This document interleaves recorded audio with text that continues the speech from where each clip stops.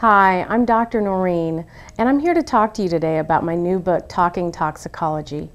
The reason that I wrote this book is because I wanted to help the masses really understand how toxicology touches us in our everyday lives. You know, sometimes we hear the word toxicology and it's really overused, and sometimes we only think of it in one small aspect in regards to maybe a post-mortem type of test or something, but toxicology touches us everywhere we go.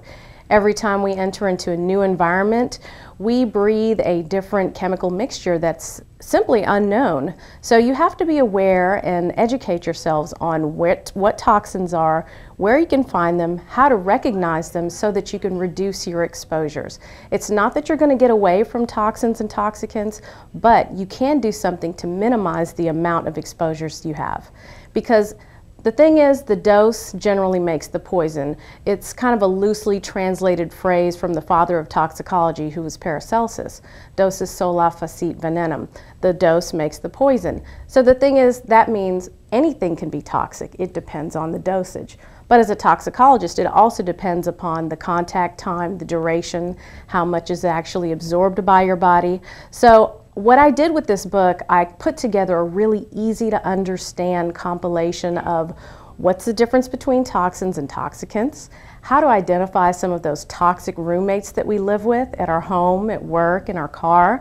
I also talk about biology, because a lot of us know that we have this great system of organs and systems, or sometimes we really don't even know what's inside of our bodies. So I give you a really good basic education about our detoxifying organs, our detoxifying systems, and that really helps you to understand that when you come in contact with these various chemical exposures, how they can affect your body. Your body's designed perfectly to help us, you know, maintain our good lifestyle while we're constantly inundating ourselves with toxins and toxicants. However, if you get to the point where your body can't actually handle the amount of toxins that we're exposed to, then your body's going to start showing symptoms.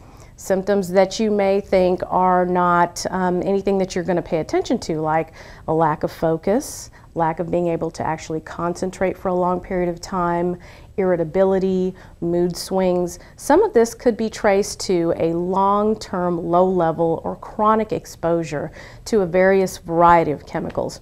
So again, it's important to educate yourself, know what you're potentially being exposed to so that you can recognize what's in your environment, take the steps to reduce it, and live a nice, realistic life. I mean, we've got a start date, our birth date, an end date, which is our death date, but we've got this dash that we're living right now. And so in order to improve the quality of your dash and even extend that dash, it's important to realize what's around you at all times. So again, Talking Toxicology, it is very easy to read. It's not a really long book. It's not highly technical. It's not going to teach you how to become a toxicologist, but it's like taking years of toxicology courses and boiling them down into something that's just easy to read.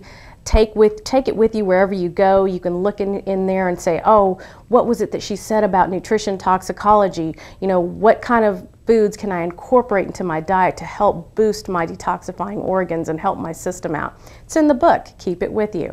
So it's a great read for anyone. So I hope that you enjoy it, and I hope that you follow me on Twitter at Dr. Noreen, or like my Facebook page, which is Dr. Noreen, Dr. Noreen, www.facebook.com/Dr. Noreen spelled out. Or just come to my website, drnoreen.com.